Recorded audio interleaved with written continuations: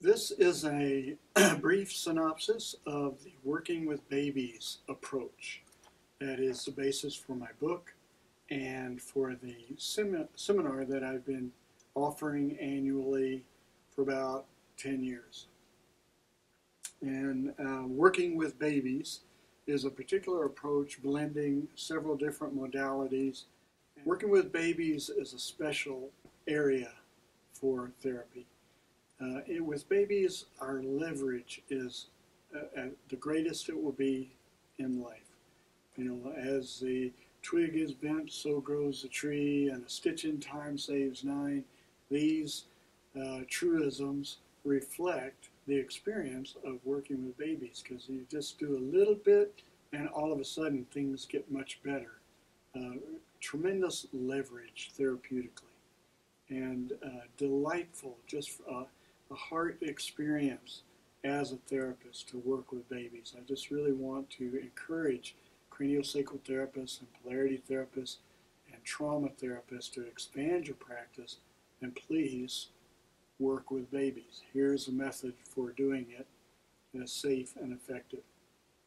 I would like to say what is baked into this approach, and I'm thinking in particular of 5 therapists, 5 teachers, big influences for me, and those would include biodynamic craniosacral therapy, Franklin Sills, author of the book Foundations in Craniosacral Biodynamics, and then polarity therapy, Randolph Stone, pre and perinatal psychology, Ray Castellino, trauma resolution, Peter Levine, and the autonomic nervous system, Stephen Porges.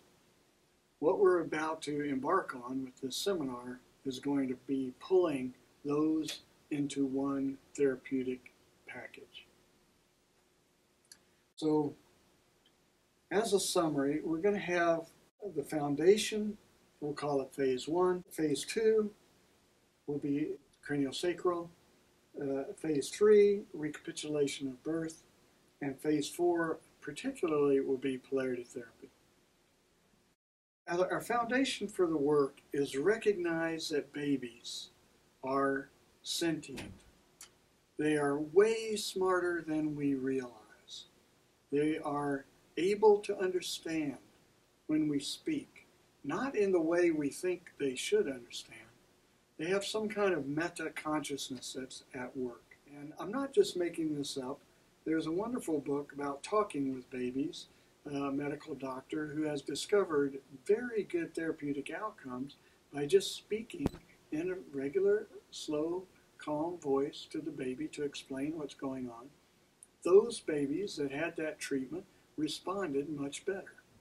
We do not know how this works because obviously babies don't have the language yet, but they have some form of consciousness. They're a unit of consciousness with one foot still in the invisible world, where they came from. And so we have to adopt a cosmology that allows for babies as sentient beings. And that's the foundation. Without that, this whole thing is, maybe helpful in small ways, but that's really the really most important basis. Can you shift your thinking to really appreciate that babies are super intelligent? So we want to acknowledge babies for who they really are. And I have a sort of a recognition mantra, which is I know who you are, I know where you came from, I know why you're here. What I know who you are is you're a unit of consciousness. I know where you came from. You came from the invisible world. I know why you're here. You're here for the purpose of life, the fulfillment of consciousness. And I believe the journey of the soul, the process by which souls incarnate, find their way, and that's what we're dealing with babies. If we can recognize for that aspect, which comes from Randolph Stone, we can recognize them on that level, then the work will go deeper. Then next is going to be establish a relationship with the ordering principle through the tide-like movement in the body. So first we recognize who they are, and then we recognize the health that's inherent in all people, and especially in babies.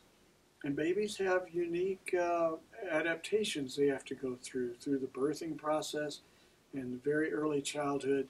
And by reestablishing with craniosacral therapy the tide-like movement, full range of motion, all the way up and widening, all the way down and narrowing, by reestablishing that, we can help reset after the adaptations necessary for the birthing process and that early, very early nursing, all the different things that have to be accomplished. And then next in our sequence is going to be disengagement of the cranial base. Babies coming through the birth canal have a certain pressure. It crosses above their ear if it's a natural birth, and they have other pressures for intervention births. And in all cases, it's very helpful to help that group known as the cranial base, the occiput, sphenoid, and the temporal bones, to help that group reset itself into its most expansive, most range of motion, fullest potential for movement. So we use craniosacral therapy for that. Then our phase 3 is in some babies, depending on what happened, there may be more or less need to kind of restore what was expected. Babies have a blueprint for the sequence of events leading to their taking a new life and taking a new body and being in the world. And when that sequence is disturbed through interventions or difficulties, hardships of the birth, interruptions, things didn't go as desired, then sometimes the system itself gets a little bit cycling around the events that happen, and as if it's kind of forgetting the way it was supposed to be. So by doing a birth support process, which I explain how to do in the book, do a birth support process a couple of times, not for what happened, but for the way it was supposed to be. And we do that repetitively, 3, 4, 5 times in a session. And babies will start to show much greater ease and comfort. And many small problems, feeding, nursing, digestion, sleep, many small problems are shifted by helping the baby recall or remember, reorient to the way it was supposed to be rather than what happened. This is not like trying to recapitulate the bad things that happened or the difficult things. It's more about having to reestablish the blueprint, the original design that was maybe thwarted by events, but the program is still running in the background. We want to help elevate that program back into the foreground of the baby's experience. And then lastly, our last phase of the process is about the parents especially, and about the baby with the parents. And here we use polarity therapy. Polarity is superb for this. It's very important for the baby that the parents' relationship be a strong bond. The child's security comes from the parents being in good, coherent, supportive relationship with each other. And all kinds of disturbances can happen. Among one that's very common is that the baby begins to form a bond and the father begins to feel estranged. The intimacy of that baby-mom bond kind of makes dad superfluous, whereas actually they need to keep and restore and maintain and use consciousness to maintain the primary bond between the mother and father. That's where baby's security comes from. Baby will feel insecure if that primary bond has been transposed onto the baby. Baby knows I don't have enough life experience to cope with an adult. who has needs. And so take the baby out of that, let the baby rest, use polarity therapy, particularly the two-chair method. Have the mom talk to the imaginary baby in the empty chair, back and forth a few times, hear what the baby has to say. Mom and dad talk to each other a few times, back and forth in the empty chair. Not to each other face to face, but to the empty chair so they can really get a body sense of what the other person's experience is, whether it's the baby or the partner. That's the quick overview of what we cover in the seminar and what is presented in the book.